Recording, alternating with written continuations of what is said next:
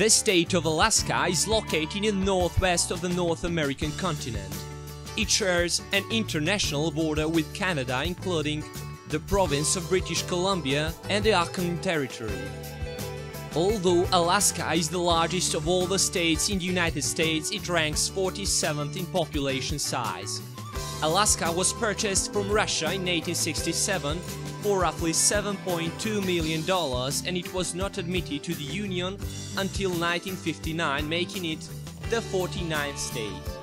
Alaska has the longest coastline of any US state.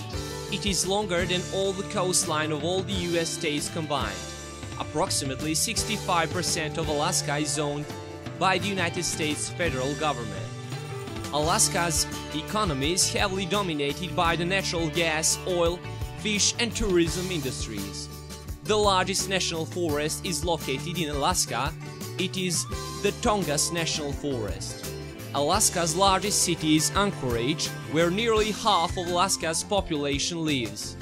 Alaska has more than 3,000 rivers and 3 million lakes.